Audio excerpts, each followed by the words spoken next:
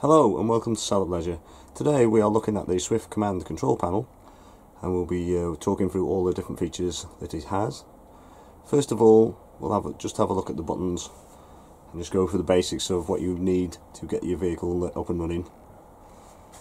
The main one, you can see at the bottom right corner of the control panel, is your on-off button or your power master switch for your 12 volts.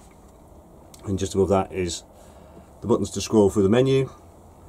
Bottom left, that's your pump switch. Next switch up is for the main lights.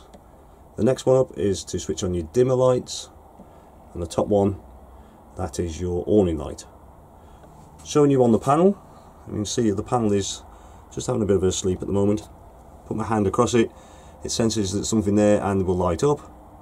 See at the bottom it's saying Sargent EC620, obviously that's your type of panel we've got. If you can see on the left hand side a small F on the bottom left, that is to show when there's water in the tank. You will see little square blocks up that side showing the level. If you have a motorhome on the right hand side, it will be showing the waste tank level. The big numbers in the centre showing 14.2 volts, that's your leisure battery on charge. I'll give it a quick wave again, there we go, it lights it up. Going across the top line, on the top left you see a battery with L in it. That denotes the leisure battery is connected. If it says V, obviously you are sitting in a motorhome, and that will show you it's connected to the vehicle battery, so your 12 volts will run off your vehicle battery.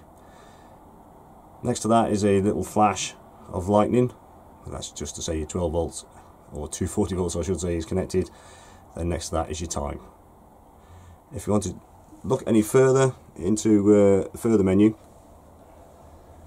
I'll just again light it up. You can change that if you have a look in the settings.